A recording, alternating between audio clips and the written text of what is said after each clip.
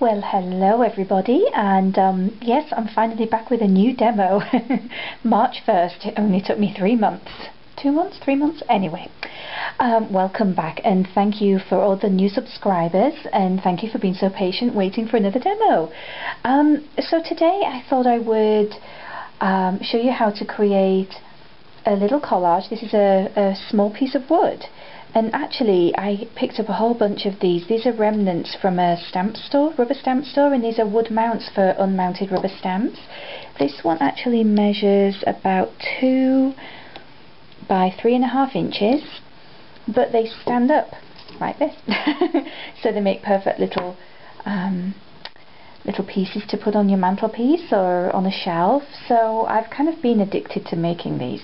Okay, so I'm going to create kind of a masculine themed one today, and I'm going to start with my wood piece, and I need a main image for my background, and I want something collagey. So I created a collage sheet with lots of vintage ephemera and postage stamps, and so this is just a piece taken from the collage sheet that I created. And I'm going to use a gloss medium. This is Liquitex gloss medium. Oh, that's a huge bottle, but anyway, that's what it looks like. And I'm just going to put a layer of that gloss medium straight onto the wood. Okay, you don't have to be too neat and tidy, just make sure you cover that whole surface and give it a really good, well, a pretty good coating. Okay, that should do it on that. Now I'm just going to lay my piece down here for my background. You can centre it if you want to, or just put it wherever you feel comfortable. I haven't cut this to the exact size because I don't mind the edges showing. Now I'm just going to use my finger, and I forgot to bring my brayer down, but you can also use a brayer to just sort of press down on there, get rid of any air bubbles. Okay. So that's and actually that looks pretty just good on its own, but you know me, I like to collage and embellish, so I also created another collage sheet with vintage gentlemen, and I quite like this chap here, so I'm going to use him on this piece. So what I'm going to do again is put another layer of the gloss medium directly over the paper here, and as I'm doing this, this is helping to seal everything too. And I'm doing this fairly quickly. These are really not time consuming, these are really pretty quick to make. So I'm going to pop him down at the bottom here. Okay. And again, just put your image wherever you know, your subject wherever you want him to go. And then use my finger once again. And then I am going to put another little, just a fairly thin layer of the gloss medium again over the top to help seal our rather dapper looking gentleman here. And then I thought, well, he needs kind of a hat or something, so I took some old dictionary paper and I cut him out a little hat, and then I used the Stays On black ink, or any black ink will do, and I kind of edged around the edges and let it run over the sides here to give it that more of an aged look. So I'm going to pop his hat on. Maybe bring that down a little. Oh, no, it doesn't want to move, so I'm not going to test it. Okay, and I'm going to put a little bit of gloss medium on top there.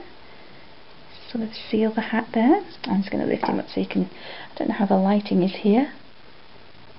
So that's where we are so far. Okay, the next thing I want to do is put some words on here, and I just sort of came across my stash of words here, and this one said, "Be different." So I thought that was quite applicable to this chap here, so, and I'm actually going to pop the words directly on him because I still have gloss medium still on here. That will stick right down.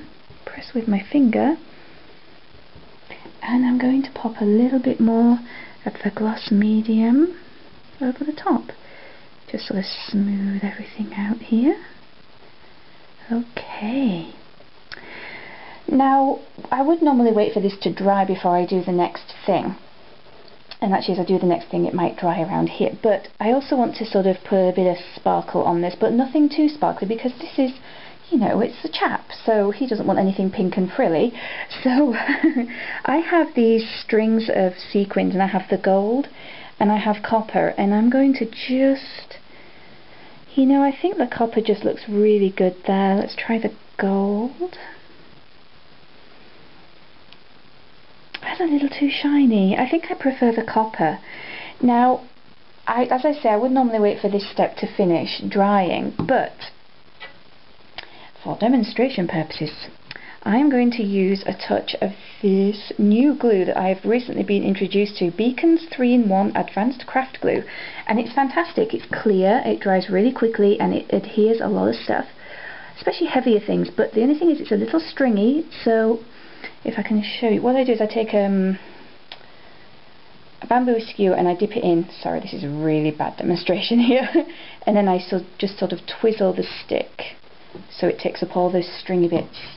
And then I'm going to pop a layer of this just on my bottom here. Whoops. Oops, need a little bit more there. I should have waited for that medium to dry. Oh yes, I should have done. But actually the gloss medium might hold this just so I can show you. I'm going to pop that down and then press down so it really sticks. And it just adds that extra touch of, you know, just looks a bit more blingy. Okay, the next thing I would do, and I'm just going to see, that's fairly dry up at the corner here. This corner looks a little empty, so I'm going to take a rubber stamp. And I quite like this stamp here. So I'm going to take my StazOn Jet Black, which is this little beauty here, and ink my stamp. Okay, and I'm just going to, let's see if I can line it up a little bit at least.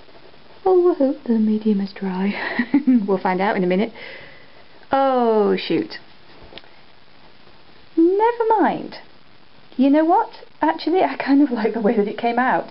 And I could scrap this and start all over again, but I'm not going to because I like it. And maybe when it's dry, I'll pop another layer of rubber stamp on there and, you know, I should have just let that dry. But there you go. We all make mistakes, but it's a happy mistake. So this is how it kind of would look. Actually, it's not looking quite so great as I want it to, but wait, as they say on the infomercials, there's more. I have two that I created yesterday, which are completely dry. Whoops, a daisy knocking my camera. Okay, so here's one chap, and I kind of did the same thing. I did the copper sequins here, I put Artful Me. That's how the stamp should look. And a little bird and a crown on him. Oh no, look, a sequin fell off. And then the other one that I did yesterday, I thought this was kind of sweet. This came out pretty nice. And this is a young chap, probably 15, 16, and I put sweet prints on there, and I actually took the StazOn Black ink and stamped a border around the edge of the wood, and I actually used this little stamp here, and I just repeated it several times around the border to create a frame. So there you go.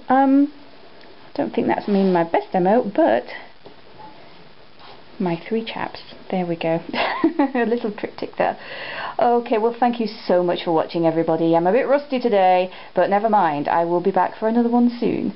Take care, bye.